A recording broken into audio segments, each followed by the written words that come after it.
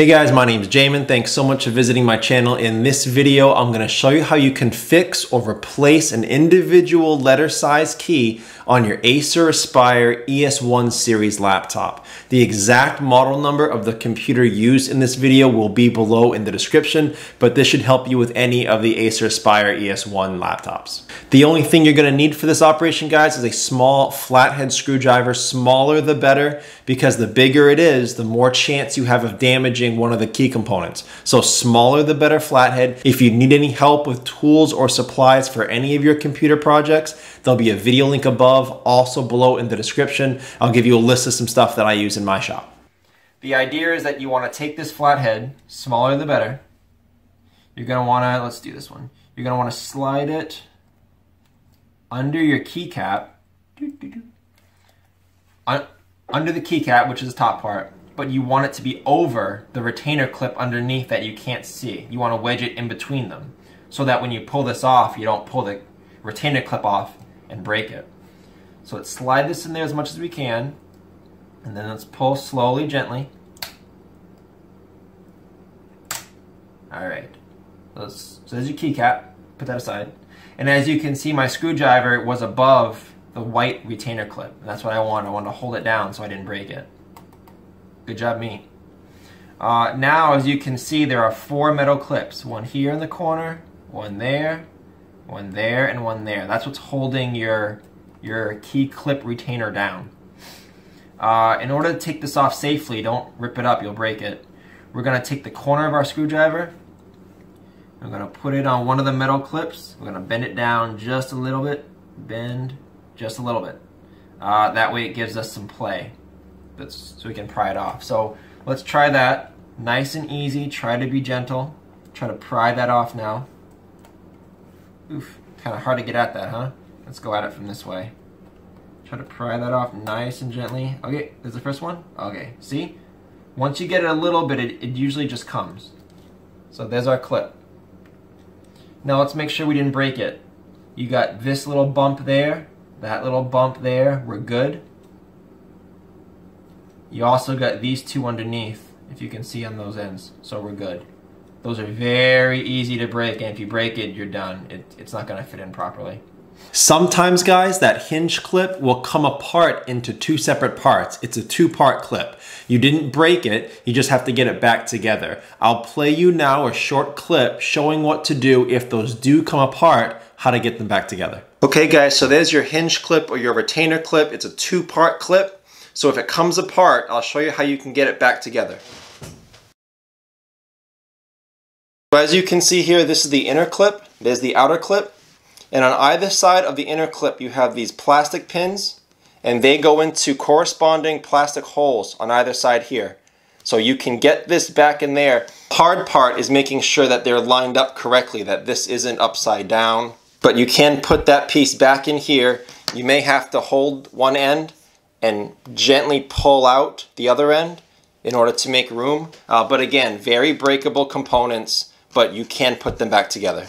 Okay, so that's how you would deal with that. Hope you didn't damage or break any part of your key assembly taking it off. If you did and you need help finding a replacement, I usually look on sites like Amazon or eBay for keys. If they don't have individual keys for sale, I would end up buying a whole keyboard and just taking a key off of that, keeping the rest of the keyboard for spare parts. But now I'll show you how to put your key assembly back on if you're replacing it, or if you're done doing whatever you're doing, cleaning under there, whatever, and you gotta get your key back on. I'll show you how to do that now, and then I'll try to answer some frequently asked questions about key repair at the end of that segment. So let's show you now how to install this safely. I'm going to bend these back up because I showed you how to salvage it and I bent it down, but you don't want to bend it down and put it on, so let's just make sure these are in good shape. There's your key clip retainer. What I like to do is get the bottom in first. Put it under these bottom clips first. It's the hardest one. So this is how you're going to install it. Put it under the bottom ones first, get it in there, lay it down and push. Push, push. Let's examine my clips again, make sure they're okay, because I didn't hear any snapping, and I should hear some snapping. You know what, let's try the top first. Okay, so ignore what I said. Let's try the top first. Let's get it in the top and set the bottom ones down. There we go. That's better. Okay, so do the top ones first. Slide those in and snap the bottom ones down. I had it backwards. All right, so now you can take your keycap, set it on top, push, and now it works. Okay, so that's the video. Showed you how to take a key off if you're salvaging it from another keyboard, if you're taking it off to repair or clean. Showed you how to deal with the hinge clip if it comes apart and how to reinstall it. So to deal with a few FAQs that usually come up with key repair guys, first of all, the rubber spring in the middle, that is not designed to come up to be reinstalled. It's not designed to be a removable part. So if it does come up, your best bet is to try a little bit of glue to hold it down. Not a lot though, because remember that thing's got to bounce up and down. So if you fill it with glue, it's not going to be able to do that.